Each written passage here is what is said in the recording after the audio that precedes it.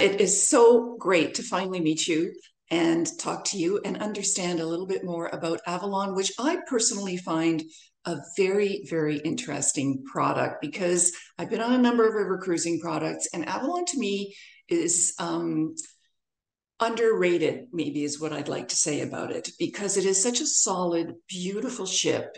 The product is solid. The panoramic windows are amazing. And I don't know if advisors understand the value that they're getting when they sell Avalon.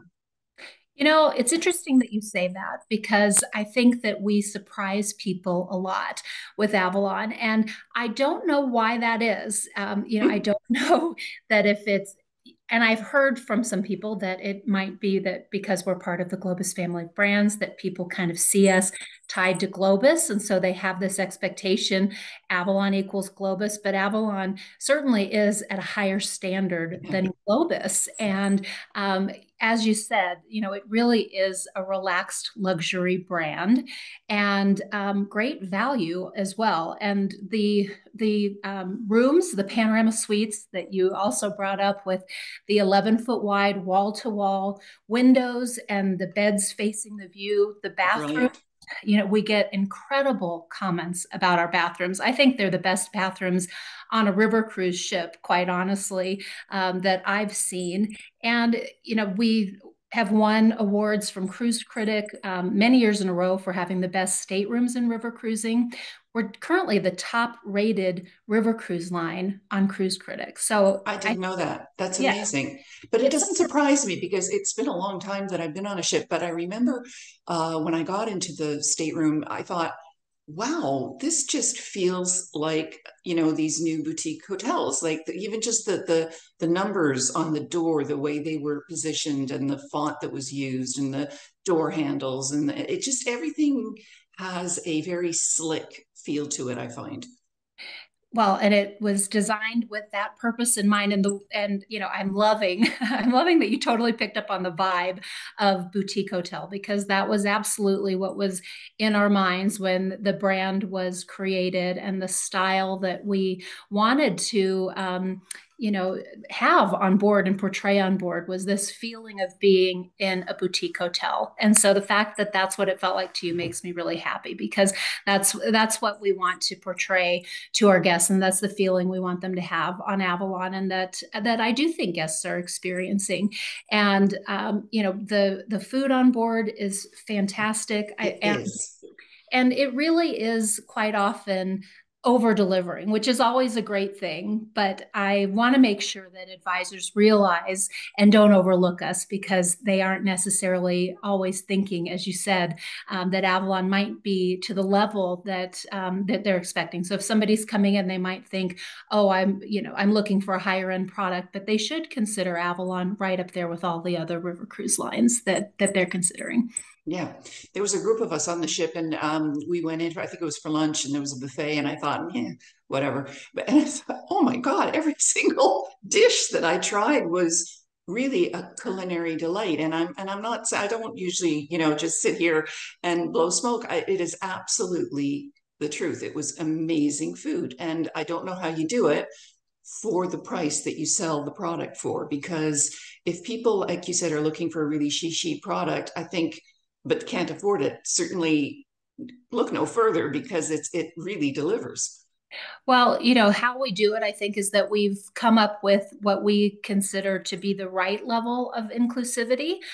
So we really are a customer-driven brand, and we look to what our customers are looking to have included. So we do include a lot with our cruises. So there are excursions in every port, most of the time choices of excursions, which is somewhat of a change. In the past, it was always there was a walking tour included. And what we saw is that our guests really, the demographic of our guests were changing and the things they were looking for. So now there's in most ports a choice of excursions, quite often something active, discovery type excursions. So discoveries would be things like going to a winery or a cooking class, painting painting class even. So all of these different types of hands-on activities, and then the classic style excursion, which might be a walking tour, seeing the must-see sites of the town or city that you're visiting.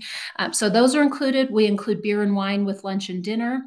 We just added happy hour last year, so that was something that, Nice. again, yeah, we were hearing from our guests that they didn't want all-inclusive drinks. What they wanted was happy hour, and that's really what we were seeing most guests were purchasing was a cocktail prior to dinner, and so we added that in. And it really is the right amount of inclusive for our guests that choose Avalon. We are really able to be priced in a competitive and reasonable way with a $250 deposit securing the booking and final payment due at 90 days, which I think is a wonderful thing for travel Yeah. advisors also, to not have to explain why somebody has to pay for an entire cruise, at the time of booking, because that's always hard. That's smart. And it shows an understanding of what travel advisors' lives are like and what they deal with their clientele. And I know that you prize your relationship with the trade and you actually have a program that helps support it, correct? We do, and we are, truly dedicated to the travel advisor community. We have our sales team is 100% dedicated to the trade. We have 50 people in our sales team across North America, 11 in Canada alone, that are fully dedicated to the trade. And coming out of COVID, we really felt we needed to, even boost more what we were doing to help those partners who have supported us all of these years, to build their business even stronger coming back. So we developed our Partner for Profit program, which really is all about helping our trade partners, to do business with us in an easier way and to show them how doing business with the Globus family brands and Avalon Waterways is a great way to build their business. So it's all about us being easy to do business with, about how we pay commission. So we pay commission at the time of final payment. So it's not Great. after travel. So we actually have received some awards from trade industry associations for that. That's something, it brings the commission payment on Avalon about 4 months earlier than a lot of companies. So that's really important, especially now, to Yeah. get that money in house earlier. And it's about, kind of remodeling even our sales team and how they work with our advisors. Now you mentioned the C word COVID, so I am going to ask you about the business, how it's tracking. Prior to COVID, I think river cruising was super hot. I mean, it was, really had a lot of momentum. Of course, everything stopped, but where are you seeing the business at the moment? Did 2023 perform? Are you seeing the early bookings for 24? Talk to us a little bit. Sure. So you're absolutely right. 2019 did incredibly well. 2023, we were not back fully to our 2019 levels, but very close. Right? The US market performed the best of our markets that we sell in. We sell in all of the English speaking markets, and the US market did perform the best. And the reality, I think, was that the US market opened up earlier than the other markets. So when I was in Australia earlier this year, it was a very similar story, I would say, to what I said in Canada when I spoke at the ACTA conference. I see both of those markets being 12 to 18 months, depending on the market, behind where the US is. And when I look at the trend lines, you can almost see that exactly in terms of, the opening of the market, in terms of being ready to travel and what the numbers are looking like. So I do Right. see 2024 as being more of the recovery for Australia, New Zealand, and also for Canada, which we're looking forward to, of course. And I think that'll put us back to above,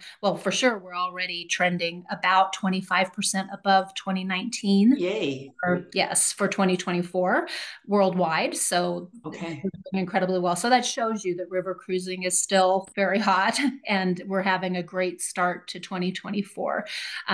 We Right. have a new ship.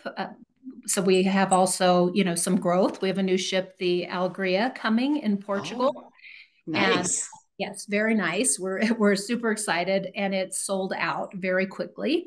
So Yay. we did just add two more departures in November. So if we have advisors who were looking for space in 2024 and it was gone, We were able to add 2 more departures, so there's now a little bit of room. But if you're thinking 2025, we're already starting to see that fill. So that's good Holy to cow, have but that's great open up. news. It is. It is. It's exciting to see, river cruising being strong and the market really coming back. And understanding the Avalon Waterways product, for Yes. which we thank you.